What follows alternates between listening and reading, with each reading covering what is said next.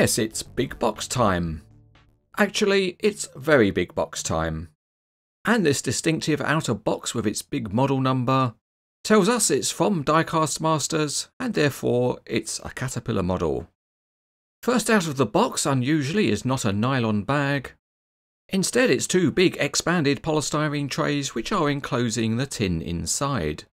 It's all factory sealed, so there's a bit more knife work needed to separate the trays. And after some gentle separation, we begin to get to the tin. And it's a big tin because it's holding a model of the Caterpillar 994K mining wheeled loader. As usual, the big tin has got very high quality photographs and there's specification information about the real machine. It's a big tin, and if you use it to hold cookies, it will hold a month's supply. Unless of course you're a greedy pig, in which case it'll only hold a day's worth. With the lid off, there's some foam rubber to remove. But although we can see the model, we're still not able to get it out because there's a plastic former on top. So let's take that out next. As usual, included with the model is a small Diecast Masters brochure, and it tells you what other models are available. On we go, and there's still some more packaging to remove from the tin. And finally we can get the heavy hand cranes into the tin to lift the model out. Oh yes, there's no assembly to do because this model is complete out of the tin. Cranes Etc. has made over 1,000 reviews and reports, so if you like what we do, please support us and help us continue by making a pledge via Patreon. The link is on the screen and in the video description. And in return for your support, you can get various rewards, including news, early access, discounts, and other benefits. And know that your support will keep us going.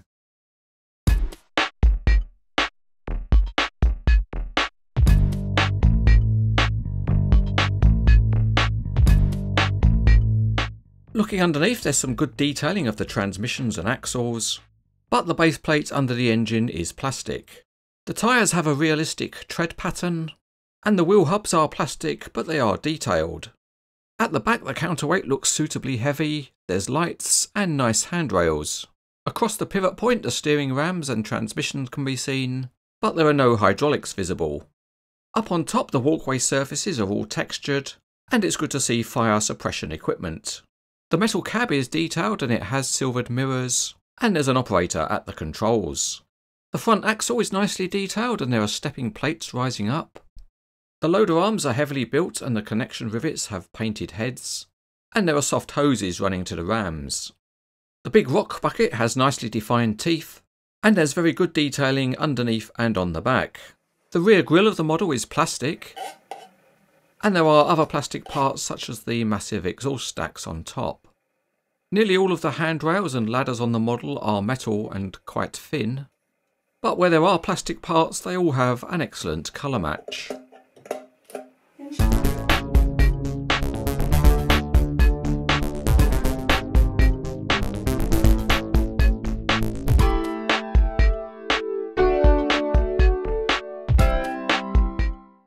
The 994K is a huge machine and a huge model, and here you can see it tiptoeing up behind a Cat 982M, which is no small machine. Of course, for true perspective, here is a member of the Cranes Etc. team, who just looks like he's a scale model. So we know it's a big model, but does it have the weight to back it up? The real machine weighs around 240 tons, and the model weighs in at 2¼ kilos or 5 pounds. Let's also get the tape out and do a quick dim check. And it's about 40 centimeters or 16 inches end to end. So now you're greedy and want to know the height. Well, it's about 15 centimeters or 6 inches. In terms of the features, let's start underneath. And a nice touch is that each of the wheels spins independently. Also, the rear axle pivots with a significant range of movement. In terms of rolling along, the model is great. It's super smooth, and that's because a big chunk of metal is moving. Here the giant hand cranes lift it up and you can see the significant oscillation on the rear axle. And the steering is good too, and because the wheels are independent, it turns very smoothly. Next up, we give the rock bucket a try out, and it's no problem at all in terms of the cut angle, and you can see how stiff the rams are.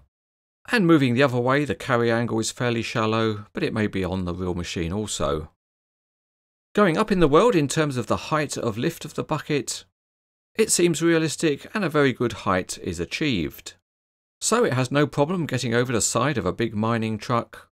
And if we test the tipping angle, that's also very good. So in terms of the main functionality, Diecast Masters has made a very good effort with this model. There is one more small feature, which is the access stair at the back, and that folds down and it even has articulated handrails. But to achieve that, it's all made of plastic.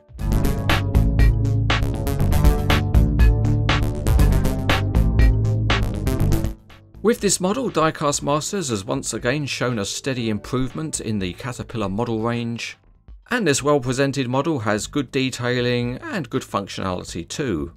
Of course, it also has that wow factor of being a giant model, so if you like really big mining equipment, this model is very good.